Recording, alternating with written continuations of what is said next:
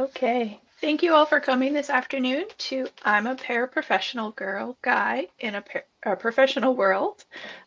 Dawn Dale will be our presenter this afternoon. Before we get started, I just wanted to thank our sponsors, Emerald Data Networks, Equinox Open Library Initiative, and the Libraries of Mobius.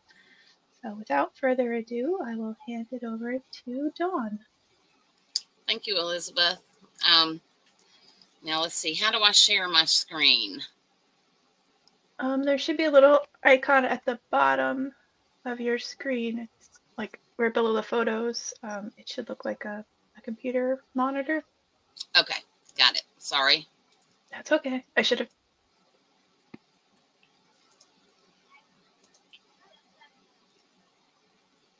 Okay, can everybody see it okay? Yep, looks good. Okay, great, thanks. Okay, my name is Dawn Dale, and I am the Pines Services Specialist for Circulation. I've been with Pines for about 13 years. Before that, I was actually in the library for about 8 years as a circulation manager. I began doing this program. I'm a paraprofessional guy, girl guy, living in a professional world several years ago, and it's very personal to me because I was that person, a paraprofessional living in a professional world, and I knew I could be more, but I didn't have that college degree. So this one kind of hit me at home. I heard someone else do a similar program, and actually I stole their title, but I did ask their permission first because I really liked it and couldn't come up with a better one. So this program is going to focus on a lot today on how you can be part of the Evergreen community without being a programmer or having an MLS or whatever you think you might need to be part of that, and just how to advance in your career without that degree, or how to get that degree if that's what you need to be for where you're going. So like I said, this one was kind of personal to me, and as we go through, I'll explain a little bit more about that. In today's society, especially with the staffing problems everybody is having right now, there are so many companies that are dropping the degree and going for experience or skills as a preference to the degree. And Google, for example, IBM, Apple, Okta, sorry, they've all dropped degrees and going for skills instead. There's other companies, Bank of America, Penguin Books, Netflix, and these are all big companies that you probably have heard of. So if the big companies are doing it, the smaller companies are going to be doing it as well. So there's a lot of opportunity out there to advance in your career if you have the skills to do what it is you want to do. So don't always think that you can't be that. If just give yourself the chance. Okay, can you advance in the technical profession without a degree? Can you get what is it you want to do? How do you get there? And what resources are available to help you reach your goals? These are the things we're going to cover today a little bit about how you can do things to help yourself. The first thing you have to have is confidence in yourself. You have to have the confidence to know that you can do something. If you can code, for example, then you should put your foot out there and code something, whether it's for Evergreen or just a web page for yourself. If you can code, give it a shot. And those things that you do create on your own personal time that are outside of the box of even library world, put those in your portfolio. Make a portfolio if you don't have one. Keep those things so you can say, look, this is what I can do. That'll help you a lot. Okay, a little bit more about me.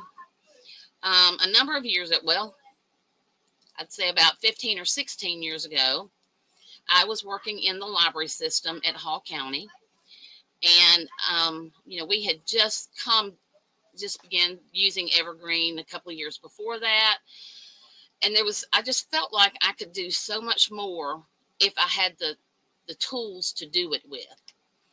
But in the libraries, of course, we don't have the permissions to do the things we wanted to do necessarily, because you can't give those permissions out to the libraries because everybody didn't have those skills. So I went to the Pine Services Director in a meeting. We were in a meeting one day, and I went to her and said, I want to work for Pines. I stepped out on that limb and said, this is what I want to do, but I don't have a degree. But I'm really smart, and I learn fast. So I really think I can do this. And her response to me was, a lot of people work for us that don't have degrees. Watch the job board, and when you see a job that fits your skills, apply for it. And that just meant so much to me that I could do that. That answered my question, that I could do that. I could apply without that degree. So some 2.5, 3 years later, finally a job came up on the job board that I felt like I could do, and I applied. And then later I did get the job, which, was what I was reaching for. So that's why this is so personal to me. And when I went to her, I didn't plan that. I didn't plan to go out and to go up and talk to her. It just hit me as I was sitting there in that meeting. You know what? I should just go talk to her. And I did. Before I thought about it, before I got scared, before I let myself talk myself out of it, I just went for it and said, I'm going to do this. And so I did. So if you don't ask for what you want, nobody can say no. They can't say no if you don't ask. And you will get some no's, but you will also get some yeses. So just remember that. If you don't ask for what you want, it'll be really hard to get it. So ask for it if that's what you need to do. But that's why this is so personal to me. I met a lady named Maria Rodriguez at a circulation conference. There's a conference up in Wisconsin, and it's called Back to Circulation. And Maria works for Harvard. And I'm sorry, not Harvard, MIT. My apologies. She works for MIT. And she worked in the library, and she didn't have a degree. And I was just floored by the fact that she could work for MIT without a degree in the library. But she has worked herself up. She's a facilities administrator now. I haven't seen her in several years. I don't know if she's gotten a degree yet or not. But the fact that she started out without that degree was amazing to me. And I want to share with you that if somebody can work for MIT without a degree, that's a pretty big statement to me, that there are jobs out there that you can find and you can get without that degree. When I got to GPLS, one of our benefits was educational reimbursement or educational funding. So as soon as I could, I enrolled in college. And I now have an associate's degree in library science. And I am in the process of a bachelor's degree. I'm taking a hiatus right now, but I am in the process of getting a bachelor's degree, most likely in business management or accounting or something along those lines. So your age doesn't have to play a factor. I'll turn 60 years old this year. And you can still go to school. You can still get that degree, and it can still benefit you in some way. I'm hoping mine might benefit me when I get ready to retire, so that if I want or need to work in a different job after I retire, that I'll have something to kind of fall back on to help me do that. But, who knows? Who knows where it'll take me? You never know. Okay. These are some jobs that I looked up on several different websites, ads for jobs that are in libraries or in other industries that don't require that degree. And I was just going to go over a few of them to show you how things can be worded to let you know that you can apply. I'm sorry, that just, I'm going to have to change. Okay. The Clayton State one, the required qualification is a bachelor's degree or 2 years of appropriate computer experience. So it tells you right there, the bachelor's degree is great, but if you've got 2 years of appropriate computer experience, that's good too. And appropriate could mean a lot of things. It might not be in a library setting. It could be any kind of computer experience that would fit for what they are looking for. And you don't know what that is until you read the rest of the job description, or you apply and go for an interview. And then you'll know if it's what they're looking for, if you're what they're looking for. So if it says a degree or, then that means you're good to apply for it. A network technician for Forsyth County. Hold on, let me just read this out to you. This one, the requirements are a bachelor's degree in a related field or a high school diploma / GED with 2 years of recent information technology experience. So again, that one says or. I really like the fact that they included a high school diploma / GED. That lets you know that, hey, if you didn't even graduate high school, but you got your GED and you have this experience, you're still good to go. You don't have to worry about that. Many times people do worry that that is not sufficient. A GED is not as sufficient as a high school diploma. And in some places it may not be. But there are a lot of people who get GEDs that are very, very intelligent, and maybe they were homeschooled and they got their GED instead of a high school diploma. There's a lot of other ways besides dropping out of high school to get your GED. Now this is Mongo Database Administrator. This is a computer company. And my computer is being slow at the moment. There it goes.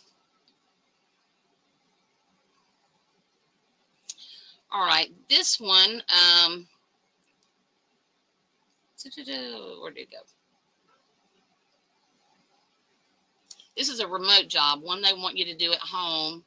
It looks like it's for Allstate Insurance Company.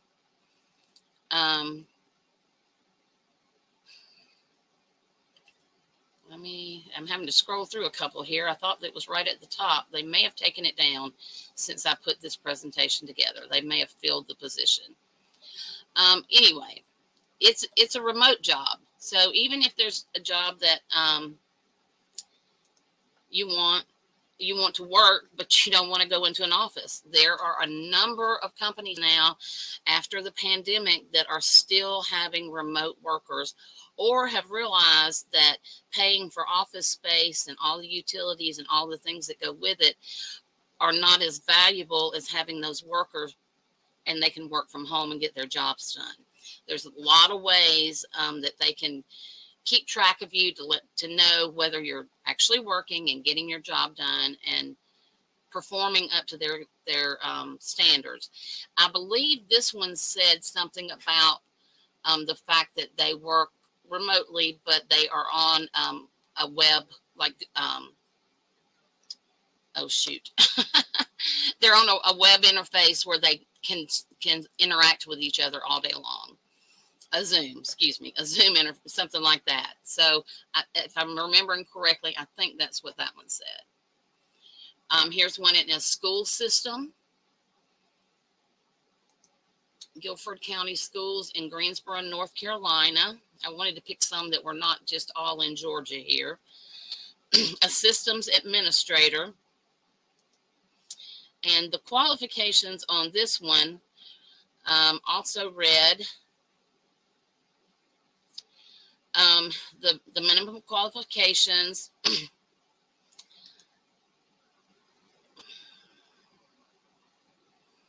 They're broken down into different categories, such as physical requirements, data conception, requires the ability to compare and or judge the readily observable functional structure and composition of characteristics of data, people, and things.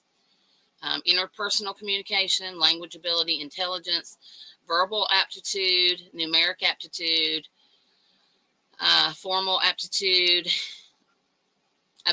form, not formal, manual dexterity, color discrimination, requires the ability to differentiate between colors and shades of colors.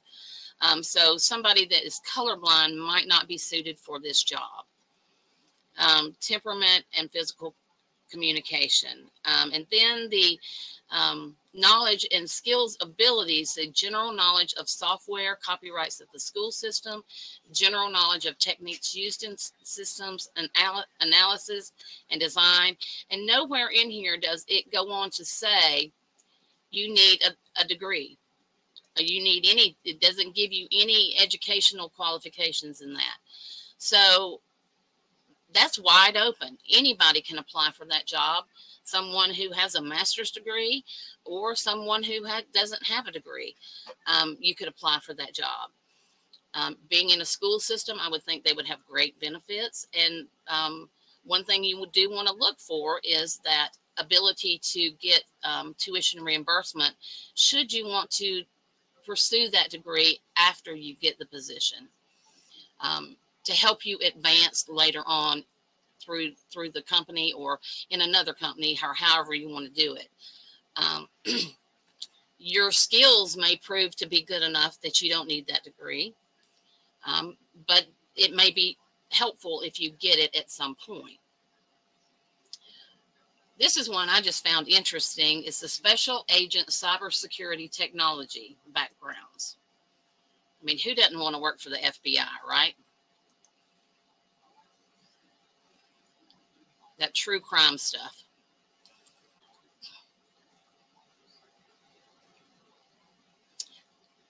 Okay. And this one, it also said, hang on one second, got to get it to.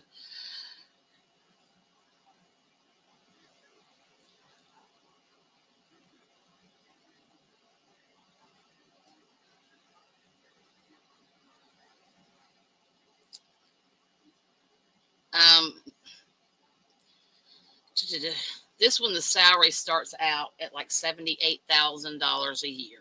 So there's some really great salaries out there too. You need to send in your resume specifically noting relevant work experience and associated start and end dates.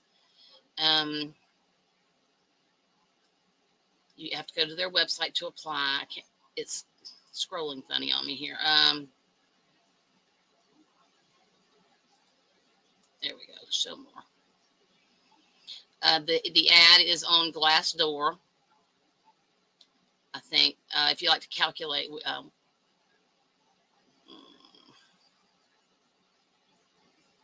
okay.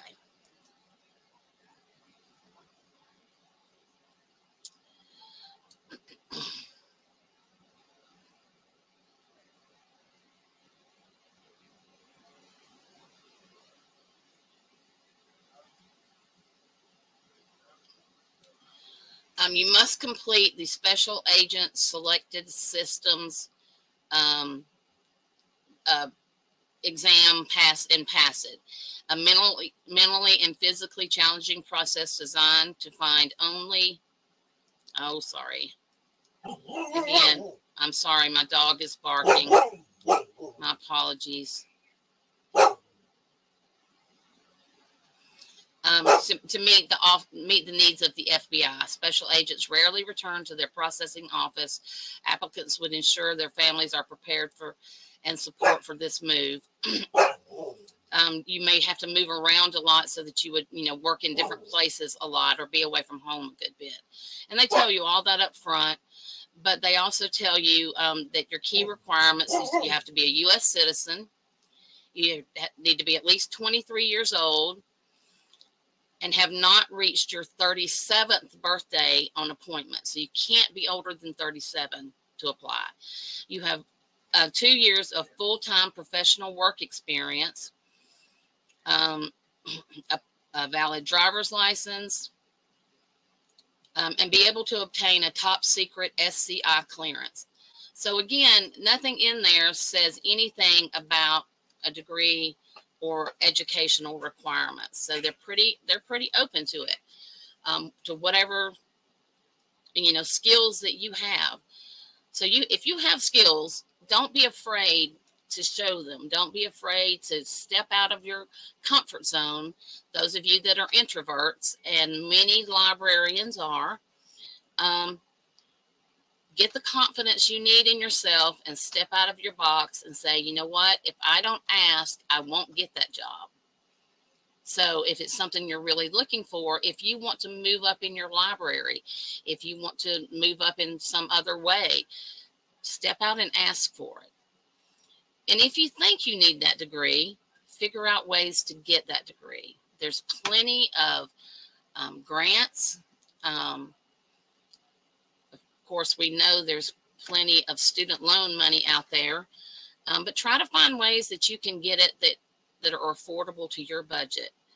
A lot of, excuse me, a lot of companies do offer educational reimbursement. Even Kroger offers educational reimbursement. McDonald's offers educational reimbursement. So if you can step out of that box and get a position or a job in a place that offers that educational reimbursement, it might be worth your time for the 3 or 4 years to do that. If that's what you think you need to get the position that you are ultimately wanting to reach. Oops, excuse me, went too fast there. Okay, where can you get experience? Because a lot of them will ask for experience. And that's kind of the catch-22. How can I get experience if everybody wants experience? Well, think outside of the box again. Small businesses, startup companies, open source projects like Evergreen that you can do in your spare time. You don't have to do that on your company's spare time. You can do it in your spare time and put that in your portfolio. Then you can say, I've been working with this open source project or these open source projects for 2 years. There's your 2 years experience. Certifications from companies like Microsoft, Cisco, or Oracle. A lot of companies will go for those certifications instead of degrees. Technical schools will offer certification courses a lot of times. So you could go that route. Boot camp style training programs. There are some boot camp style training programs that last maybe 6 weeks or something like that you can get a certification from, that you can get some experience from. And then your online language courses, and by that I mean computer languages. There are plenty of computer language courses online that you can look into to see, some of them do cost. To be honest with you, I can't say that any of them are free, but look and see what's out there and find some, and then do some coding on your own. Again, on your free time, do something, make your own website, make a website for a company, even if, you don't have to give it to them. They didn't have to ask you to do it. Just make a website, do something that you can show that you can code and that you can do things. And again, put that in your portfolio. And those are some ideas of places to get experience to get the position that you want in a technical field, especially.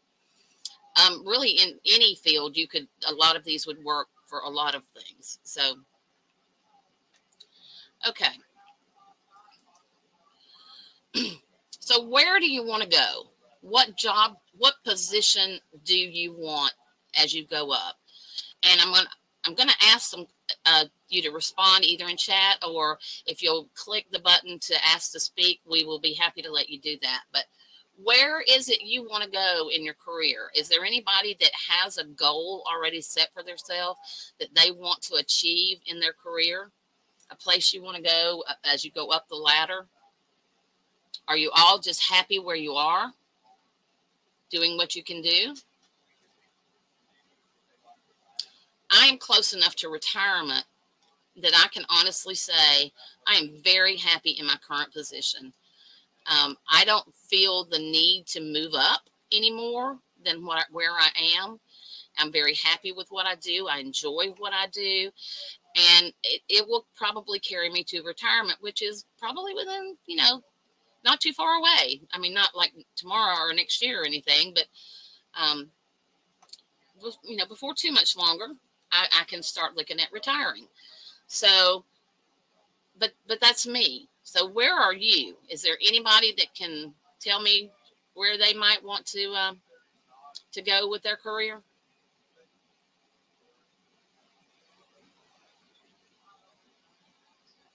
Okay, I kind of put you on the spot there. Marie says she's currently happy wherever she is. However, I'm always willing to learn more. Thank you, Marie. And I just realized I kind of put you on the spot, and you might not want to say anything because your boss might be listening or something like that. I apologize. I shouldn't have done that. But in the technical world, there are so many things that you can do that do not require degrees. And some of them you would think you would need a degree. A computer support specialist, a data analyst, help desk analyst, computer programmer, web developer, IT manager, computer software engineer, cybersecurity specialist, software architect. All these things, they're out there and they're reachable and obtainable if you don't have that degree, and if that's not the route you choose to pursue. I was going to say something and it slipped my mind. I'm sorry. So figure out, that's your first thing. Let's see. Keen says he is currently happy where I am, but if positions open above me, I want to be ready if needed. Always willing to learn more. Great. Joanne says she's pretty happy where her path is, but always wants to learn more. And that's fantastic. Being willing to learn, being willing to say, I can do that. Even though it doesn't fall under your preview, if there's something that's being asked to be done and you can do it, say, I can do that. Be the person who's willing to do that extra whatever, and it proves your skills that much more. So always be willing to learn more and to step up more. If your supervisor or your coworker has skills that you don't have, and you have the opportunity to shadow them on a project or something, if you're working on a project with them and your work that you're doing is different from what they're doing, but they're both important, then do yours and maybe shadow them to learn a little bit more about what's going on and the processes and what it is maybe you need to learn. Do you need to learn a computer language? Do you need to learn about computer parts? What is it you need to learn to maybe climb up that ladder a little bit more? Okay. If you don't get anything else from today, take this with you. Everyone has their own strengths and weaknesses. It's only when you accept everything you are and that you aren't that you will truly succeed. Take time to sit down and figure out what are your strengths. What are your weaknesses? We all have weaknesses. Figure out what those are. Improve on those if you can. Some of them, there's some things I will never be good at. Car repair. I will never be good at car repair. Construction. I will never be good at anything like that. those things, number one, they don't interest me, and I just have a difficult time learning things that I'm not interested in. But those are not required for my job position. So think about what it is that you want and what your strengths are and what your weaknesses are. And I know almost every interview I have sat in, they've asked me, what are your weaknesses? So know what they are. Because when you sit there and go, well, it looks like you're saying, I don't think I have any weaknesses, but we all have weaknesses. And being able to acknowledge them and admit them will take you a long way. So figure out what your weaknesses are in your current position, or in the position you're going for.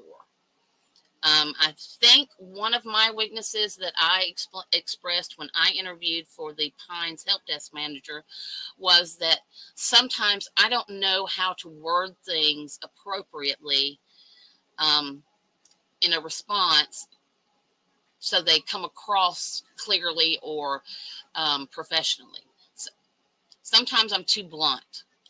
I just say it, and that's always not a good thing. Sometimes you have to soften things and make them a little bit, less direct and less blunt. And that's one of my weaknesses, is that I am blunt. I try not to be blunt in writing. I try not to be that direct.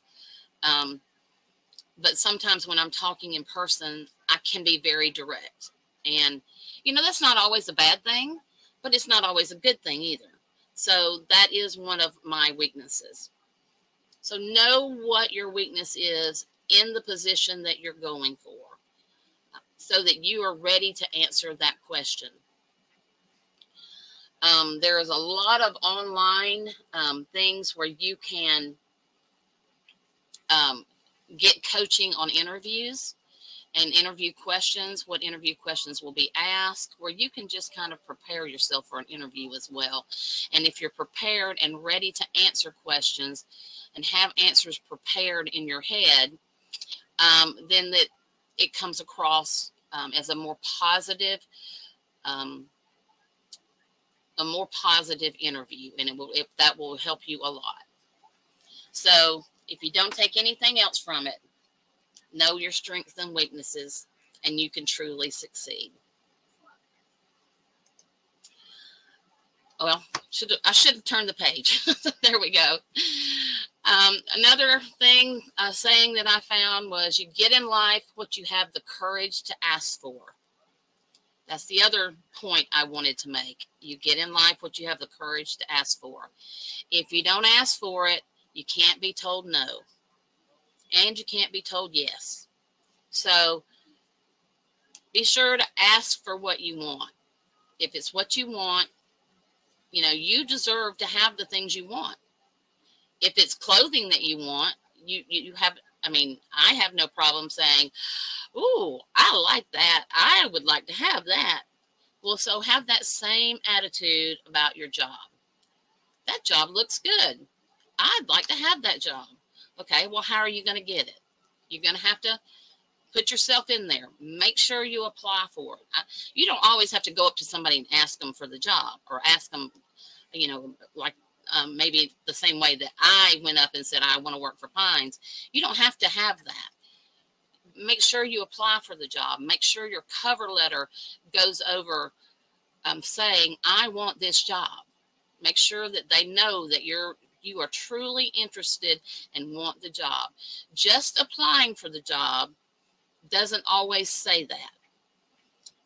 The other day I heard, I forget which talk show it was that I was listening to, but I heard that one of the problems in staffing right now is people apply for the job and then they call them for an interview, and they can't get in touch with the person.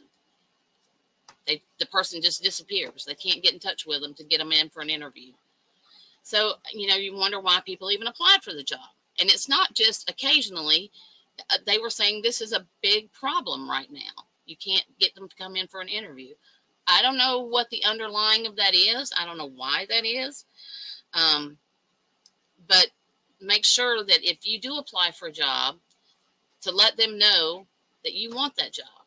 If you do happen to take another position in the interim of being asked for an interview, still answer your phone, still answer your email, and say, thank you. Thank you for getting back to me. I have currently accepted a different position, but I do appreciate your time in reading my resume or whatever. Be as polite as you can be, and let them know that you appreciate, because you never know that when you might want to apply to that company again. So don't burn your bridges. Make sure that you take the time to respond to those people, and let them know that you appreciated their time of looking at your resume, even if you're not still interested in the position. So have the courage to apply for that job, to ask for that job, to let them know that you want that job. And then follow through and being polite and having good manners. Okay, I got some links and resources for you. The American Library Association, if you're looking for something within the library world, which is where we all are. GPLS has a job board that carries jobs for not just Georgia, but surrounding states. There's more than just Georgia on there. Of course, you've got your other things: LinkedIn, Glassdoor, Indeed, ZipRecruiter, Monster, Career Builder. That's just a few of the places that you can put your resume out to say, hey, I'm looking for a job. Those are all great. I like those. I like the fact that you can put your resume out there and somebody that's looking for a person can come to you and say, hey, this person looks good. Let me call them and see if they're interested in a job. And this might be part of the underlying problem of people not responding when they want to interview them, is that they put their resume out there on one of these sites and in the interim have gotten a job. I mean, how long has their resume been out there? And they've gotten a job, and so they just don't answer. They don't have their good business manners clothes on, and they don't answer and tell them that they're not interested any longer, and they don't take their resume down. So that may be some of the underlying problem, but let people know that you're not interested if they did contact you. But these are just some of the basic resources, and you all probably know these things. You might even know a lot of the other things I've already told you today, because a lot of it's just good common sense. Use your manners, ask for what you want, and that kind of thing. These are some other resources that you could have. These are more, they help you with, they have job listings, but they also help you with interview and coaching and questions and resume writing, and they help you with a lot of other things if you need the help. I'm sure not all of those are free things, but they're out there if you need them. Robert Half Talent Solutions. This is one site that I really, really like. This man is so down to earth, in my opinion. It's common sense. He really helps you out. I've used his site a number of times, just for coaching for myself, just for finding a solution for myself with something I have a weakness with. How do you do this? How can I, word my resume correctly, or how can I do something that, makes it look better or sound better? So, but Robert Half is he's got a lot of resources on his site, and it's just a very good site. I encourage you, if you are looking to grow in your career, check out Robert Half's site and see what he has to offer there. LinkedIn Talent Solutions, that goes with the LinkedIn job board, of course. Live Career, the Muse, the Recruiter. So all of those have a lot of resources out there that you can use to analyze and help you grow with your job and your position. And before I finish up, I'm going to say, I'm going to talk a little bit about Evergreen too. Parting words. Whatever you think you are more than that. Never say, I am just a parapro. You're not just a parapro. You're a parapro. You're a paraprofessional. Because what you do in your job is important. Libraries don't run without paraprofessionals.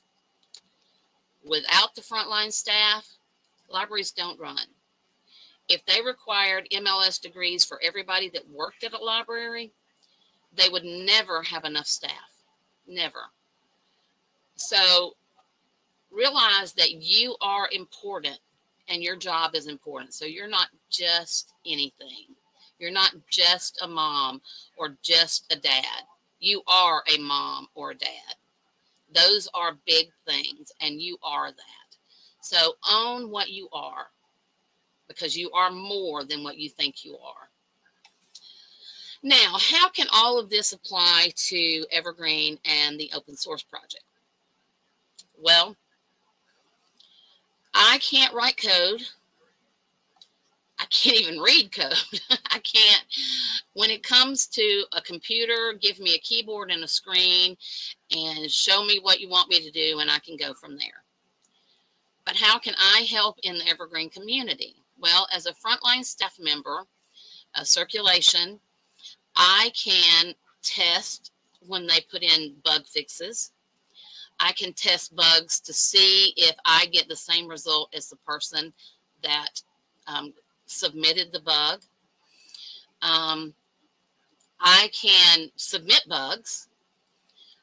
I can do all kinds of things on the front end of what the coders do.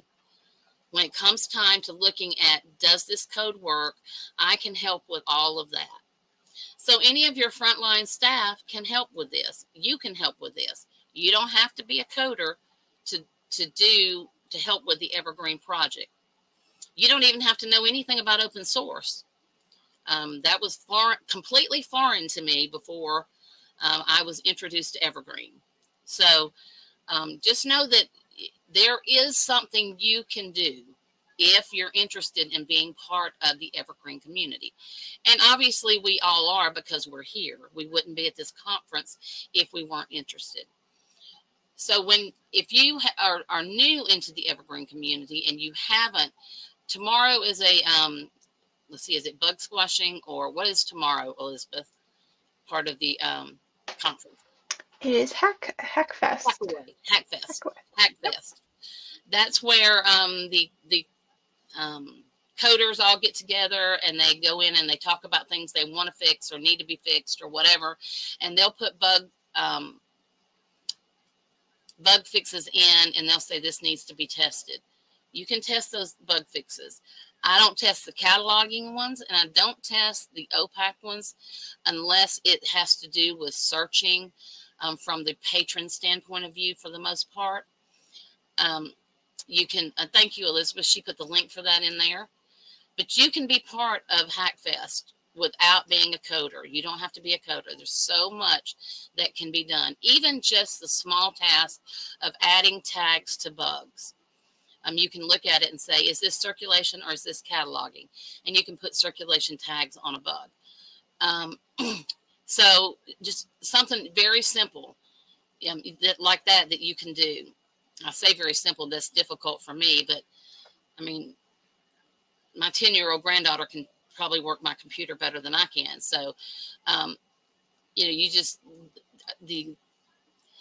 our kids are growing, the generation now is growing up with computers and can do more with them than we ever even thought about, probably. So anyway, but you can do any of these things. You don't have to be a coder to be part of Evergreen. And that's one of the hardest things to get across. I encourage, when I do my circulation trainings, I encourage frontline staff to test. We do have our own test server. And I say, go in there and play. Break it for me. Try to break it. And let me know if you do.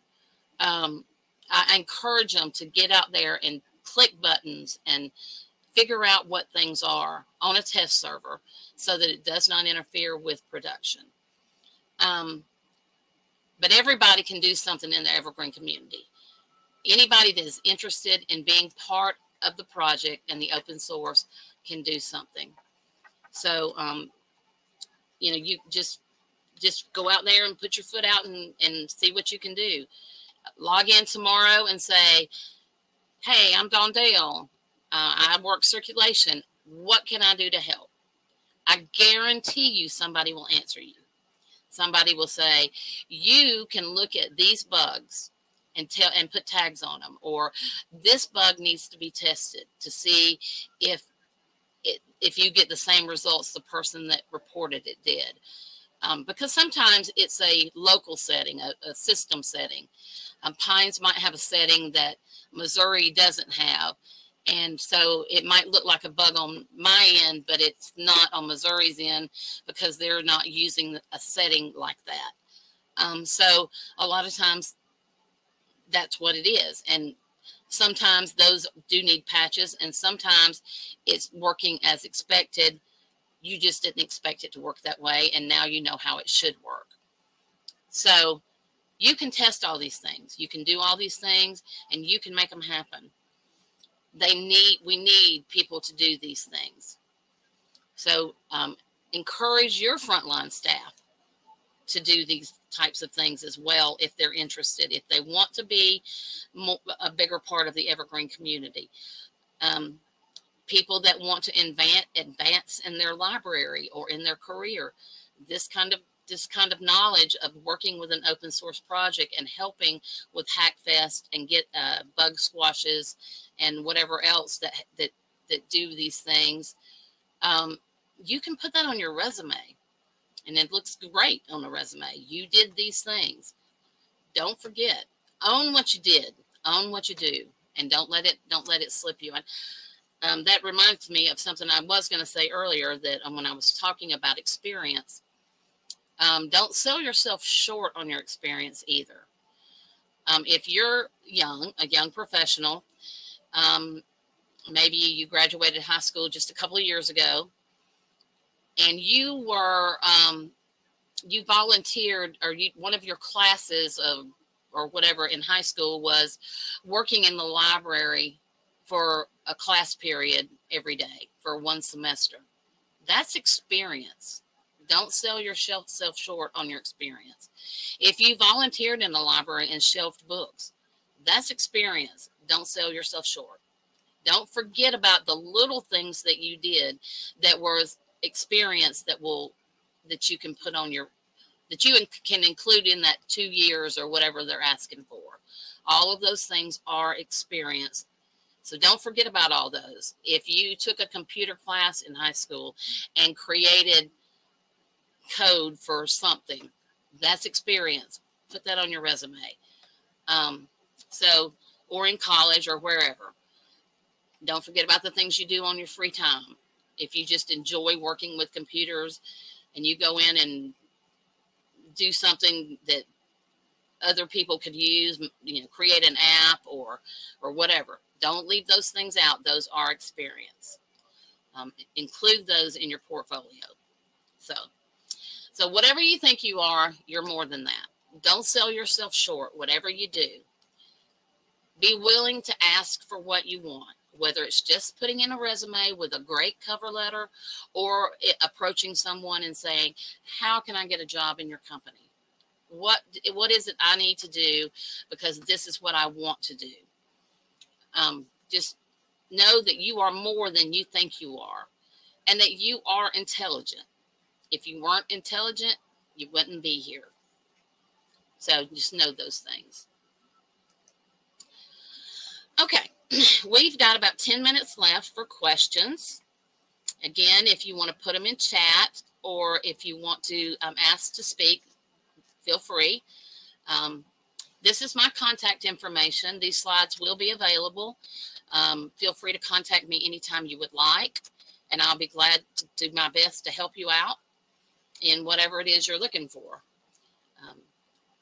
So does anybody have any questions? or want to say anything, add to my presentation? Disclaimer, I may steal it, but I will say this was very helpful, Dawn. I really well, appreciate thank you. your I'm glad. positive attitude. Well, I always wonder if it is helpful, and I'm glad to know that it is. Thank you. Albert is asking, do you have any tips on gaining management or leader experience in a professionally relevant way without already being in such a position? Probably one of the ways you can do that, Albert, is being the person to say, I can do that. If your supervisor has a project that needs to be done, be willing to step out there and take that project. If you have a coworker that comes to you and asks for assistance, always be willing to assist. Never use the words, that's not my job. Never do that. I cleaned a bathroom one time when I was working at Home Depot. Yes, because that needed to be done and my manager was looking for somebody to do it. I said, I'll do it. That will gain you so much respect when you're the person that says, I can do it. And being a mentor to others, that will show. I understand, Angie, still cleaning them. I just don't work there anymore, but still cleaning them. I clean enough of them. But yes, that will show that you are willing to do the job and get it done. One of the best things a manager can do is always be willing to do the job that you are asking somebody else to do. So if you're expecting your staff to clean the bathroom, then you've got to be willing to clean it too. So that will go a long way in showing that you are the person that can get something done. I will do it because they know that if nobody else will, you will. Angie says, don't ask someone to do something that you won't do instead. Exactly, Angie. You have got to be able to get in the mud with them.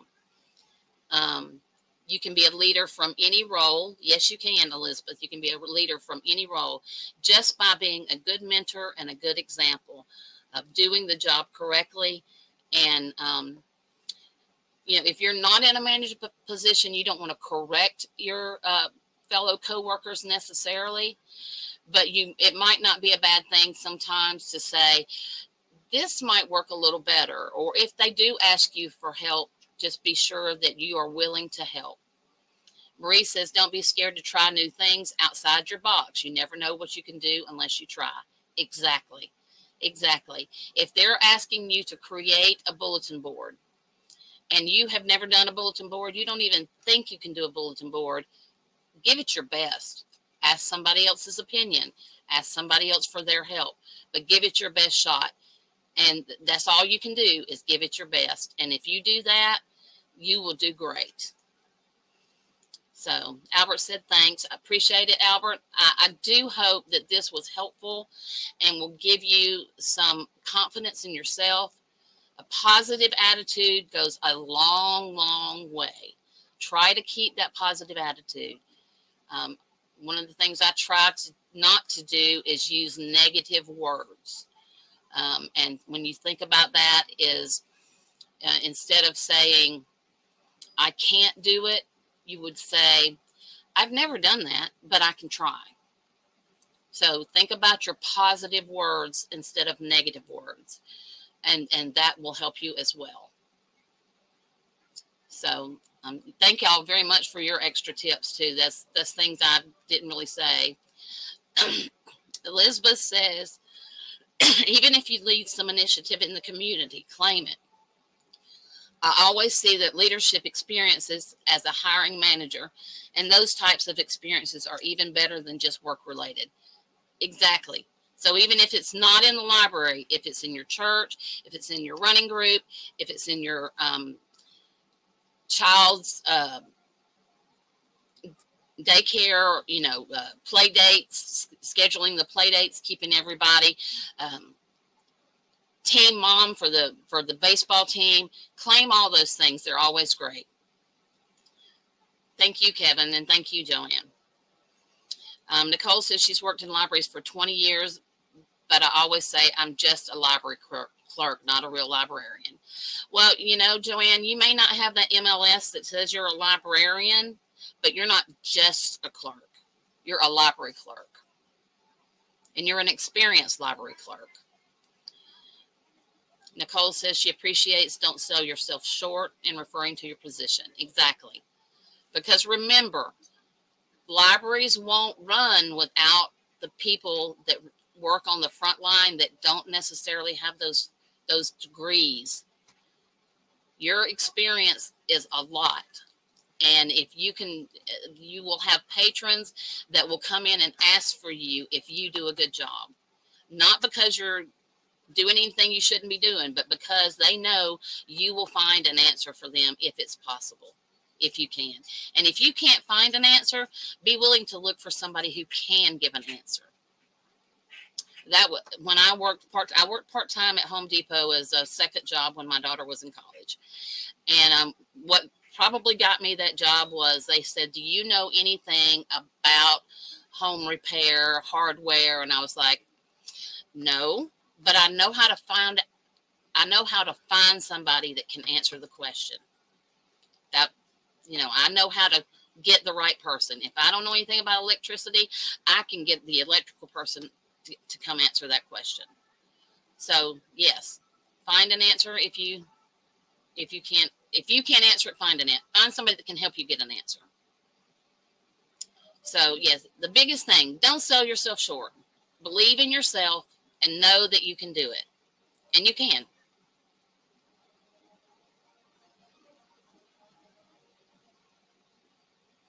Okay, well, I can hang around for a few more minutes unless somebody else has something to say or a question. And like I said, be sure my contact information will be on the slides. I'll be willing to answer any. If your library has access to tutor.com, I've used it to submit cover letters, resumes for feedback within 24 hours, and they have interview tutoring. Great. That's one that I might add to my list, Allison. Thank you very much.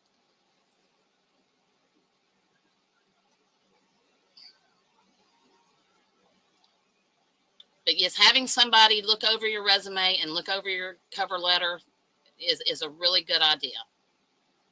Many times when I even write an email, I'll have somebody look at it because I'm afraid I'll be too blunt or too crass when I'm answering. Especially if it's something that maybe is rubbing me the wrong way.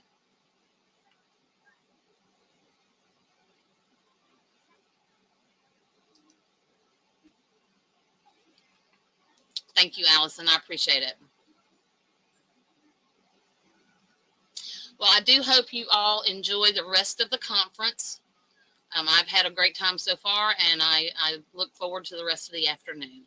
Thank you very much, and thank you, Elizabeth. Thank you, Dawn.